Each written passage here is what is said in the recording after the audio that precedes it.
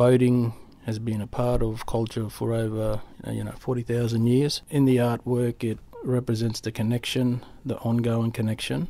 The mountains in there represents the Torres Strait Islands up top of Australia, and then as you come down, you've got the red, the blue, and the yellow represents the mainland of Australia. So you've got the yellow represents the sand, the blue with the fish in it represents the fresh water. Your orange represents inland country, like red dirt country, central to central. Wherever you'll see water, you will see the Brolga. So that's why he's in there, again connected to the water. The durry is a huge symbol for Torres Strait Islander culture. So we decided to have that along the top as being part of sort of the wind. The headdress is used for dancing, but the middle of the durry has a star. So the star was used for navigation purposes up in the Torres Strait, so and everywhere, not just the Torres Straits. And the crossing of the lines were just to represent the different ways the wind blows, so just the directional wind patterns. And so the patterns that you see throughout the piece, patterns you see in nature, whether it's the land, the sea, or the air.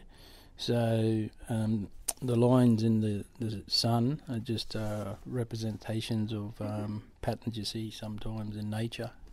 When you look at the sun, there's different patterns you'll see at different times of days.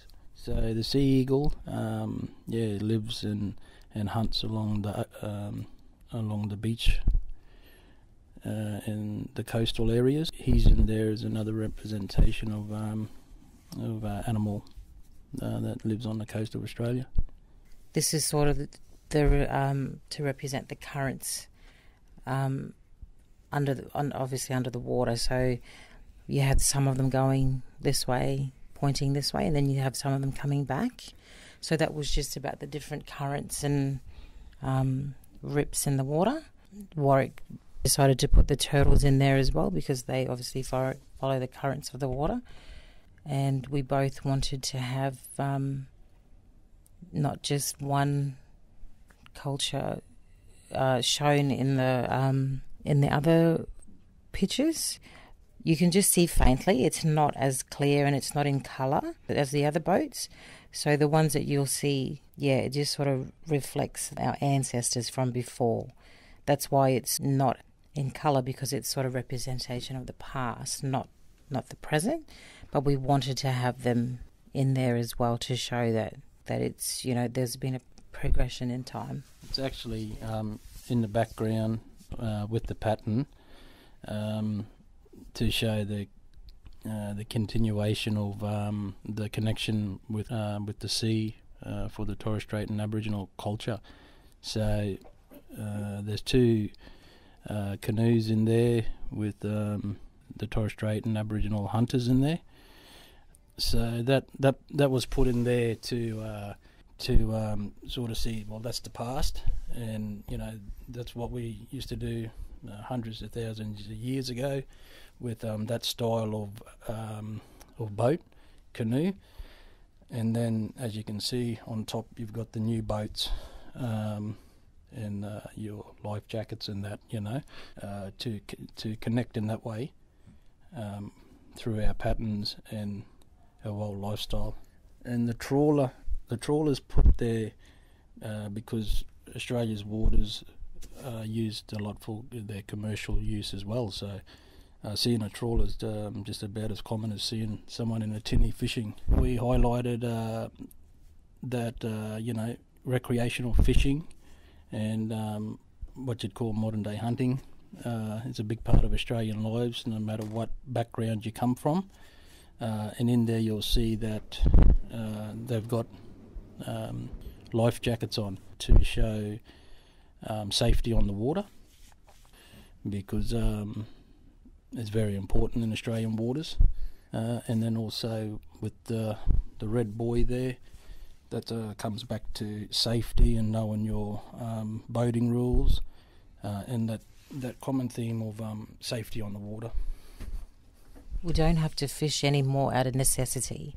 It used to be, if you didn't go out and go fishing that day, that you weren't eating that night. So now it's more of a pastime rather than a necessity. So starting young and passing down the safety aspect of fishing too. It's not just about having fun, that you have to stay safe. So yeah, the life jackets is not something that a lot of people like to use, even though that it's probably will save your life if you need it. So talking about life jackets as a beginning of safety with the young kids and teaching them that it is something that they have to do when they go out on the boats. There's 3 types of fishing there. So you've got the front boat with the father and son combination there. They're actually casting a net and pulling in the fish. And then the second tinny, they're obviously fishing with the rods and that. And then you've got the trawler, which is commercial fishing. The turtle used to be a main source of food for the Torres Strait and Aboriginal people. Not just one family gets to share the turtle.